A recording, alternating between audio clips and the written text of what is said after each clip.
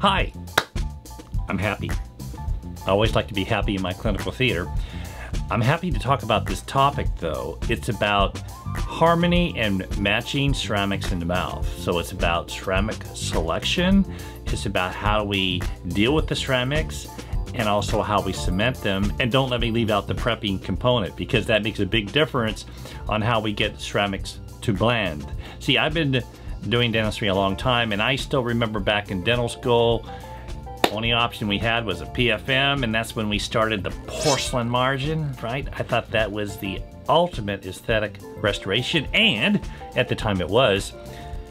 But my thinking about blending is different than it used to be because we're not masking out a coping to try to make things blend.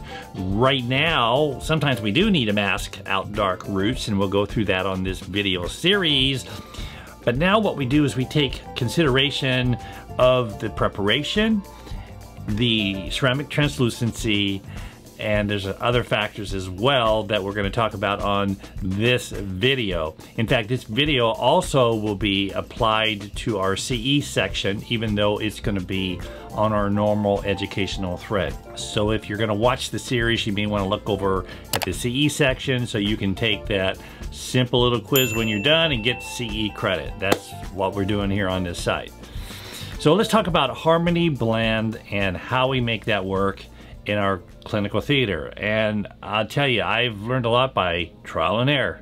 Yes, through the years, I've taken off ceramics because the blend wasn't what we wanted. And I've done that from one tooth to a whole set of veneers. And I don't like doing that, particularly with lithium disilicate. It's a lot more difficult to get off, even though I have a erbium laser now that I can loosen up that cement and pop those veneers off and re-cement them with another color of cement or modify them to make them blend.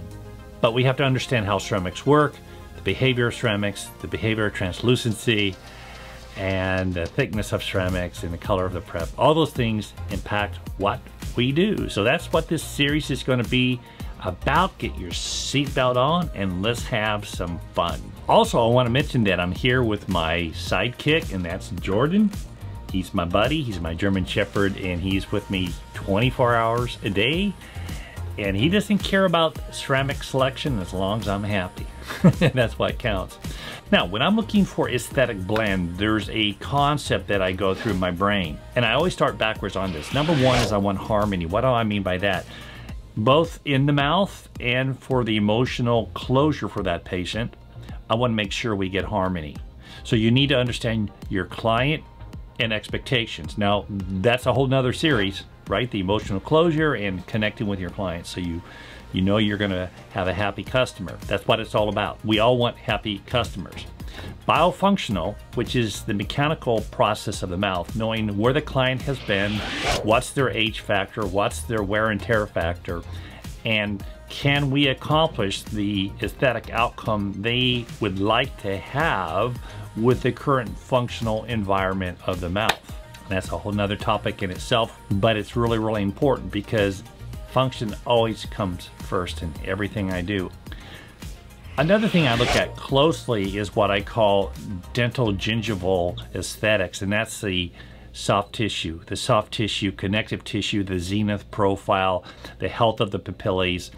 Soft tissue is kind of like the second act in the aesthetics, and when it works, it's great, and when it's not working, it creates visual tension, and it just makes the case not look as good. The next factor for aesthetics that I really focus in on, and this is what I do a lot in my hands-on classes, is tooth physique. What is tooth physique? Well, it's the silhouette of the tooth, it's the shape, it's the contours, it's the primary, secondary, and tertiary anatomy, and a superficial gloss when we've completed the case to make it really blend in the mouth. And that's about the reflection and deflection of light and translucency of your ceramic. That's a lot of fun. That's really my craft. That's what I love doing. I always keep learning, it never stops. But all this aesthetic harmony starts with ceramic selection. And sometimes that can be confusing because we have different brands. They all have their behavior. We have different translucencies. We have opaque ceramics. We have medium opaque ceramics, and then we have more high translucent ceramics. Which one do you use? How do you avoid the ceramics from going gray? tooth, right? I'm sure you've seen that, of where if a ceramic goes gray, everything about it may be great, but that gray tooth, it doesn't look vital, and no one's happy, particularly if there's a dark root. So we have to think about those things, and that has a factor on how you prepare. Whenever I prepare a case, I'm always going in with the thought of, what do I want with this final result? Because preparation will dictate what you do, whether it's additive, so you're adding more to that smile surface. If you're doing multiple teeth, it's almost like Invisalign or braces, where you're increasing the curvature of the arch in that smile zone. Quite often that works. Other times it doesn't, so you have to prep differently. So I want a prototype plan before I start my case. So that's really, really important. So having said all these factors, the focus for this video series is how do we choose the right ceramic for that case, so you're going to get that sizzle rush when you're done, and you're optimizing your craft so the patient is satisfied with their expectations. And that's what this journey is all about, and that quest never ends for me. It just keeps happening as I move through this process. Right there, yeah. There you go. Chin down, forward. There you go. Yes. Yeah. Yes. Yeah. Yes. You're awesome, Justin. We love you. Do we love Justin? We love Justin. We love Justin. Awesome. Yeah, yeah. That is awesome. There you go. There we go. I mean, I like Justin behind you there. Wow, that's cool. You see what I mean? What a difference those teeth make. That is so nice. Yeah. Yeah. Take a look at this. Isn't that fun? Wow, those are cool. Oh, I like that one there. Yeah. See, that would be on the cover of a magazine right there. No way. Well, that is beautiful there.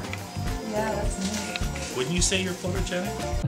Thanks for watching the video. If you have any comments or questions, make sure you post them below, and also subscribe and hit that bell so you're notified when future videos are posted on this site. You can also glean a lot more online training at thekliminstitute.com. That's my online training with hundreds of videos. In fact, this video is a sample of what I produce with my online training, in addition to my online forum and questions and CE Online. Would love to see you there as well. See you in the next video. Oh, that's beautiful there. Why is she sneaking? You know, I'm saying this as a professional. Oh, I know. Because I'm working on you. I know. But that's a lifetime. Excited. It's a lifetime. Good. Move your head this way, good, just like that. That is sweet. Yeah, I'm going to come into the subject. Yeah, here you go. Okay. All right. So I'll see you next week. Okay. Thank you.